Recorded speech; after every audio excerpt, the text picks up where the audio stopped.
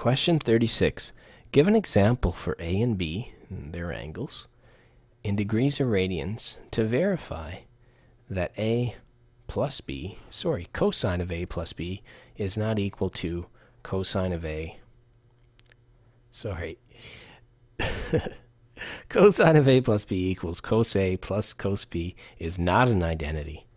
So I think it's much easier to verify something is not an identity than it is.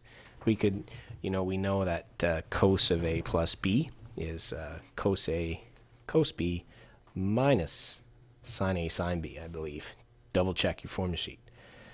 So what do we want to do here? Well, I'm going to pick two random angles.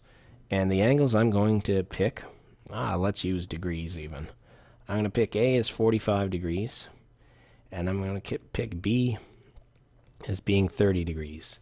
And hopefully these two will work out.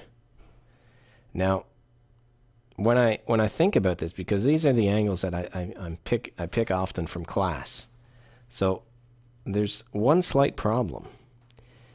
Now that I think about this, if I do A plus B, I'm getting 75 degrees. I cannot find the exact value of cos 75, so I am going to change this to something even easier.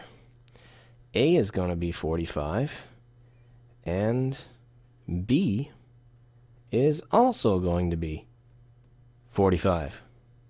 So let's just see my left-hand side. So cosine of 45 degrees plus 45 degrees. You would do brackets first. So this equals cosine of 90 degrees. And we know cosine is the x-coordinate.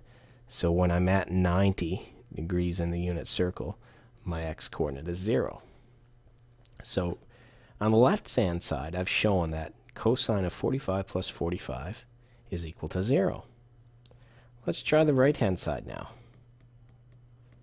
So on the right-hand side, I would do cosine of 45 plus cosine of 45. Well, if we remember our special triangle, 1 root 2, we know that cosine of 45 is 1 over root 2. We know that the cosine of 45 is 1 over root 2. And then we would ask ourselves, how many 1 over root 2's do we have? I have 2 over root 2. 2 over root 2, which, if you would like to rationalize, you get 2 root 2 over 2, which is simply root 2. So obviously 0 is not equal to root 2. So the expression is not an identity.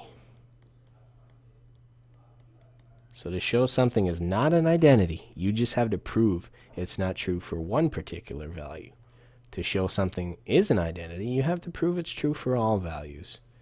So I'm assuming this satisfies the 2 marks for this problem.